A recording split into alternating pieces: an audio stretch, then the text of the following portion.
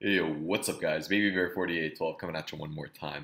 Today we're doing another cool problem. Well, I think it's cool. I think most of them are cool. Not all of them, but most of them.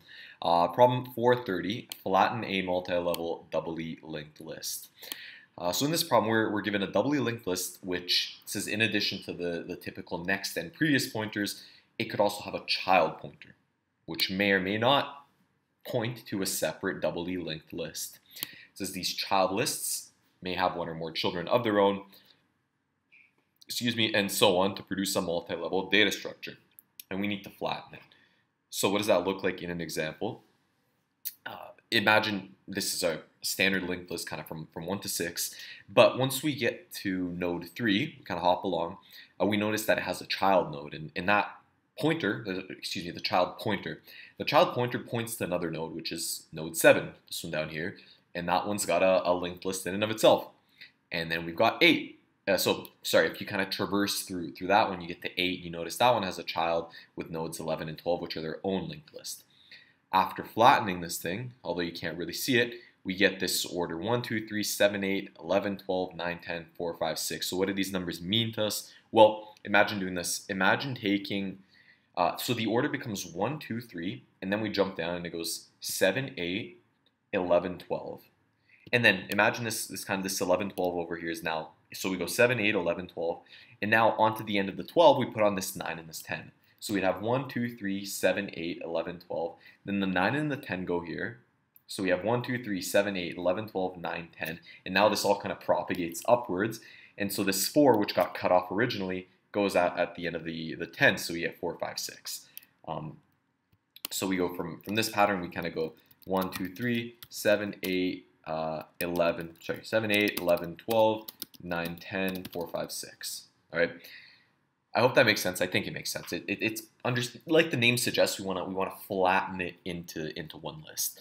We're given the node definition here, where we've got the standard val, prev, and next properties, and again we've got child, which will either point to none or it will point to another node, which is the kind of the starting node of another list. So I'll clear that up just to give us a bit more space. That's about it. That's all that there is to it. So they give us a few more details here on serialization, but it's nothing to write home about. We're told that we won't have more than 1,000, and their values will go up to 10,000. I don't think that changes much for us, but regardless, it's there.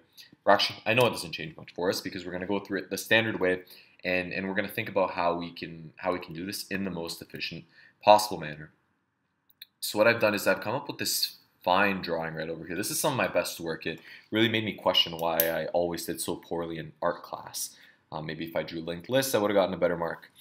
Nonetheless, this is a visual representation of the example we just walked through. And so what I wanted to do was to kind of walk through the logic on how we can think about approaching this problem. Let me start off actually by saying that when I first did it, on my first time around, I did this one in linear time, but I did it in a 2-pass solution, and I did this recursively. And what I did was I said, let me walk through this list, and as once I find a node that's got a child, let me make a recursive call, and I'll make that recursive call and say, I'll set this child to next now. And I'm going to walk through, I'm going to keep doing this until I find the next node with the child, and then I'll attach that file, or sorry, that node, not the file. And so what my list would look like was I'd have something like 1, 2, 3, 7, 8, 11, 12. But then what I do is I'd go back and walk through from 8 up until 10, so find this 10. So then I'd add the 9 and the 10. And then I'd start from the beginning here, 1, 2, 3, 7, 8, 11, 12, 8, 9, 10, and then go on to 4, 5, 6, meaning that if I kind of did this recursively, I would have to be searching through every element twice to get to the tail of every single list in order to then connect it to the next list. So walk through this whole list to connect it to here, then kind of once this is all connected, walk through it once again to then be able to connect the 10 to the 4. And so if your head was going somewhere similar, like in terms of recursion and doing this, there's a better way to do it. I'm only sharing that because that's how it's not a fail. I think that still would have passed, but it was a bit more complicated than it needed to be.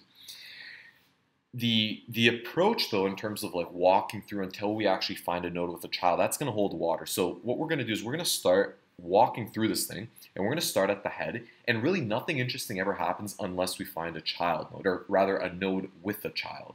If we don't find one of those, we're just going to return the head as it is, so we're all good there. Like, that's when the fun begins. So let's pretend that I'm starting a walk at node 1, and then I'll do something like set cur equal to head, and then while cur exists, we continue walking.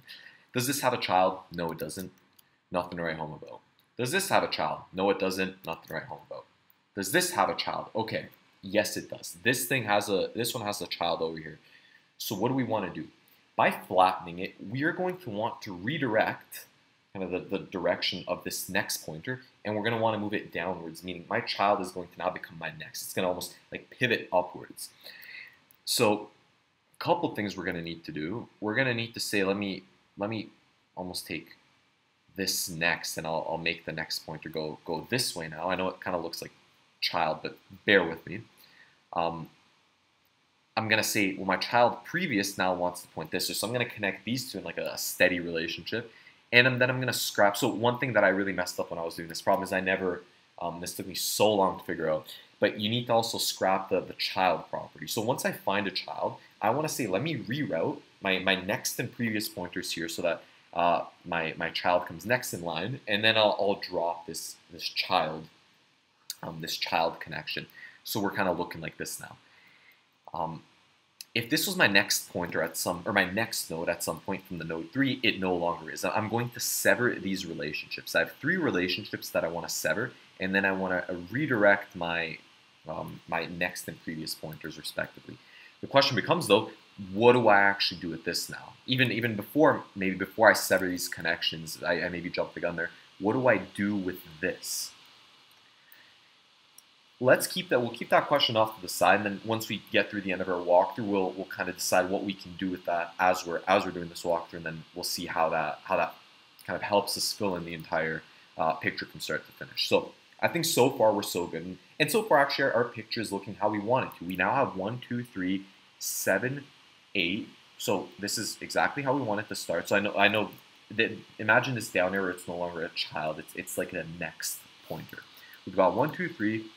7, 8, but then we get to the 8. So I'm no longer here. 7, 8. I get to the 8, and now the 8 has a child. So once again, I'm going to repeat the same process. I'm going to kill off this relationship. I'm going to kill off this relationship, so these two are no longer connected. I'm going to make my next point down here. My child's previous now is going to become my current node, the 8, and I'm going to sever this child relationship. We don't have a child anymore. We now have a next and previous. So what does our list look like? We've got 1, 2, 3, 7, 8, 11, 12. So we're getting there, right? In the original example, we had 1, 2, 3, 7, 8, 11, 12.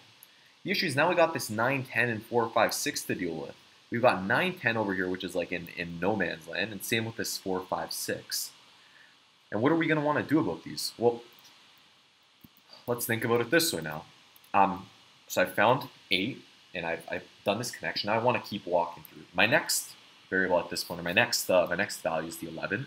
My next one after that, it's got no child, so I keep going. I get to 12, and I notice at 12, well, I'm at the end of my walk. So whatever list I have now, I'm at the end of it, and I'm sitting at the tail of this list. So what the hell do I do? Well, in an ideal world, we know that we want our next answer to look like this. I want to get from this 12 to this 9 somehow now. So how do I do that? I'm sitting at 12. I've gone to the last item in my tail. I'm not off the list yet. I'm at the last item, and I want this item here. Okay. Well, let's say hypothetically I had access to this 9 over here for just 1 second.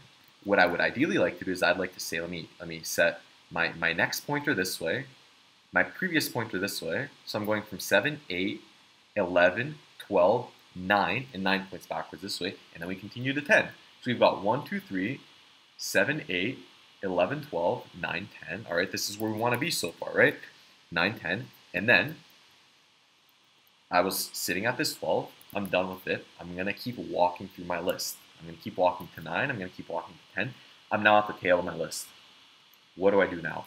Well, what about this bad boy, right? We wanted this. We wanted somehow to keep a reference to this 4, 5, 6. And so again, in an ideal world, I can kind of point this next this way. I could point this previous here. And now we've got 1, 2, 3, 7, 8, 11, 12, 9, 10. If I was to continue my walk from 10, I go to 10.next is 4, 4.next is 5, 5.next is 6, and now we're at the end and we're done. The main question here is, though, there's one kind of assumption that I made, which I haven't clarified how I'm going to do this yet. Actually, this was fine. Is what do I do with these? Well, let's think about it. The first item that I dislocated or kind of yanked off was this 4, 5, 6. And then what I did was the 9, 10. If you think about the order in which we did these in, the 9, 10 came after the 4, 5, 6. Meaning the last thing that I dislocated or pulled off is the first one I'm going to want to reattach. What data structures does that remind you of? Right? What if we get the stack of these? So what if I said, when I came to this 3 originally, and I said, I noticed I had a child, okay, let me say that if I've got something after the 3, if I've got a next node, if I do, because I may not, I had one here, let me take that node, let me take a reference to it in memory and put it in a stack. And let me do this every other time I have a child. So I'm going to continue my traverse, I'm going to get to 8, and when I do this whole business with the 11 and changing the child up, what if I took the 9 and said, let me now store a reference to the 9 over here? Now when I get to the tail of my list, and I get to this 12 eventually, and I got nowhere else to go, then I realize, okay, I've gotten to the end, I'm sitting at my tail, and now that I'm sitting at my tail, let me check my stack. If I have any items in my stack, pop them off, attach them, and keep going. So we pop it off, we attach, we do this next brief business, we keep going. We walk to the 9, we walk to 10, we're at the end of the list. Check the stack. Do I have anything in the stack? I do. Pop it off. Pop off the 4, attach, attach, keep walking, keep walking, keep walking, we're at the end. Nothing in the stack, we're done. So the key trick here is to keep walking through the array, to always wait until we're right at the tail, and once we get to the tail, we want to check the stack. Meanwhile, as we're walking through, if we've got a child, we're gonna rearrange this relationship, this next pre-child business going on. We're gonna take what would have been, if it's there, the next pointer. We're gonna put it on a stack, and as we keep walking on through, we're gonna start. Once we get to the end, we're gonna pop off the stack until the stack is empty, and that's how we're gonna rebuild and make this thing flat. So this is how we're gonna do it iteratively. We're gonna do it in O of n space. We're only hitting every element once. Sorry, O of n time. And hypothetically, in a worst case, I guess this would be O of n space, where we could have a list that actually goes straight down. So every item just only has a child and it doesn't have anything else. So we could keep kind of building a stack that way, and we'd keep kind of unwinding it.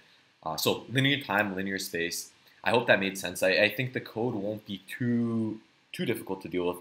And yeah, we can figure it out. So at this point, let's pull it up. I'm pulling up some notes here that I got, just because there are a few like moving pieces here. And I'm kind of starting to realize that it's almost better to, sometimes I'll keep my notes here on the side as I'm going through the code, just so we don't spend time in confusion. And yeah, anyways, we'll see how this walkthrough goes. I hope it's smooth enough. But anyways, we said that we don't need to do any error checking because we're going to have a linked list of at least length 1. So what we can do then is we can just begin by declaring the stack over here. We're going to create the stack, so just any empty stack, and we're going to start by saying, let's create a pointer called cur, which is going to point to the head. And we're going to use this cur just as our walkthrough through the list, as we would with a standard walkthrough. So while cur actually exists, we start walking. If cur.child exists, so really, again, this is where things are going to get fun. If we're pointing at an item and that item has a child, that's where we're going to have to do a whole bunch of logic. Otherwise, typically, if we don't, we would just say, let's go on to the next item. And typically what we do is we would just say cur is equal to cur.next. I'll leave that here for now, but I'm going to change it just very slightly once we actually build the logic into here. What I want to do then, I'm going to undo this a bit. And so maybe we'll start from here. So let's say, imagine that we're sitting at this 8, and then we think about what we're going to need to do in terms of severing these ties, putting this onto the stack, and then rearranging our relationship with the child. If our current .next actually exists, so if we have an item after the 8, because we don't necessarily need to, right? These could not exist. That's perfectly valid. If they are there, we're going to want to take that item and append it. So cur.next, we're going to want to put it on our stack. And also, once we put it on the stack, we're going to want to sever this previous relationship. We're not going to want that anymore. So we're going to say cur.next.previous is equal to none. That previous isn't going to exist anymore.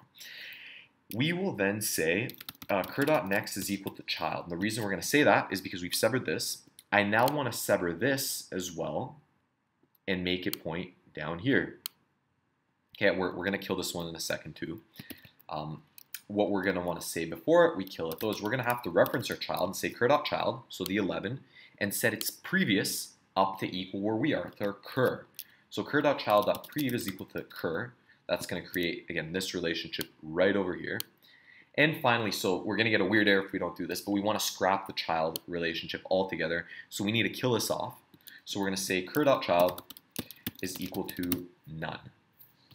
Now, let me put a bit more space here. Since we've set cur.next to equal child, if I now say cur equals cur.next, that'll actually jump us straight down to this child here. So from the 8, I wouldn't go to the 9 because I've killed this relationship. It would actually take me straight to the 11. However, I'm going to elaborate on this logic very slightly, and I'm going to say that we're only going to go here if cur.next actually exists. Otherwise, I'm going to want to break out of this while loop. And here's the reason why. Think about what happens if I make my way down here and eventually I make it to the 12. If I set cur equal to cur.next, I'm going to be out here pointing at nothing. My problem here is going to be that if I want to pull something off the stack, like I want to take the 9 and set it to the tail of my previous list, I'm not going to have any access or reference to the tail because I popped it off.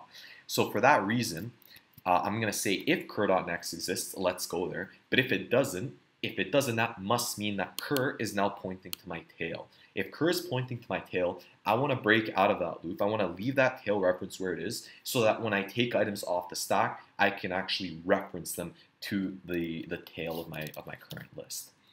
So that's going to mean that we're going to want to say now while stack. So if there are no items in the stack, by the way, like nothing's going to happen and we're good. We're just like, it's fine. We're not going to have any logic here. There have been no children. That's cool. We're going to return the list as it was. And maybe I should have done this at the start, but that just means we're going to return head. So the head pointer that was originally inputted, I'm not moving that anywhere. I'm not creating any new variables for the head. That reference in memory is still going to be returned.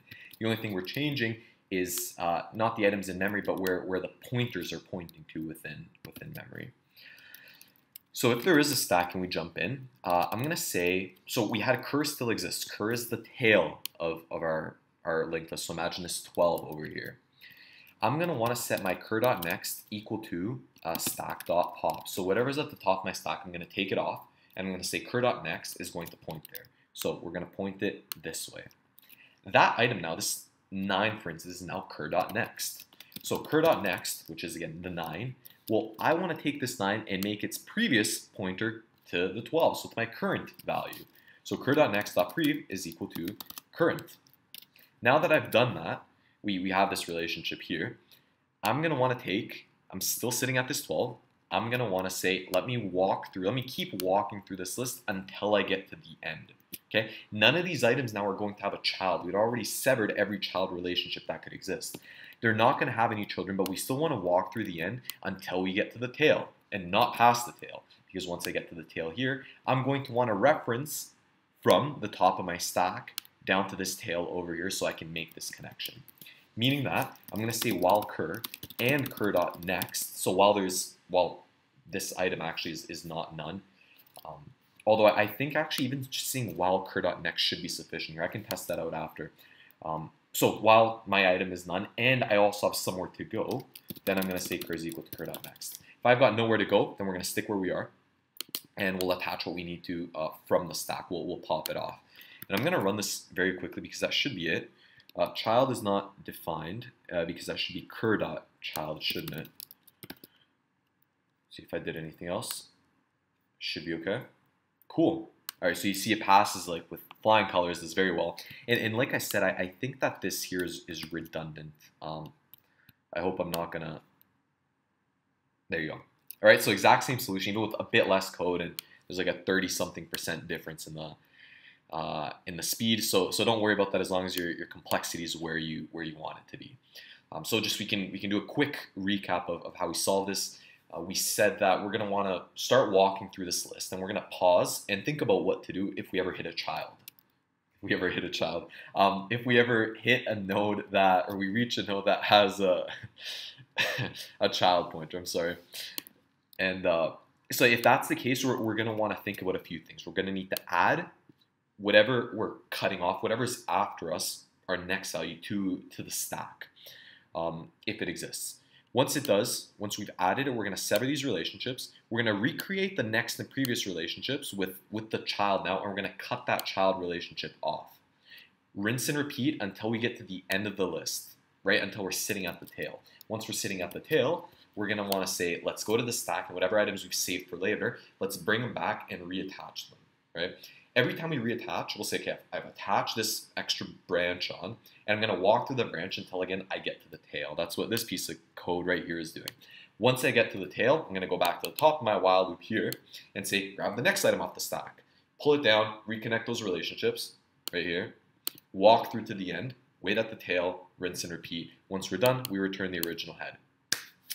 And that's it, guys. I hope this made sense. I thought it was a pretty neat trick on how to work, especially with the stack. It wasn't something that I thought of on my first go. So I hope this video helped. If it did, like, comment, share, subscribe, all that good stuff. And I'll see you guys in the next video. Peace.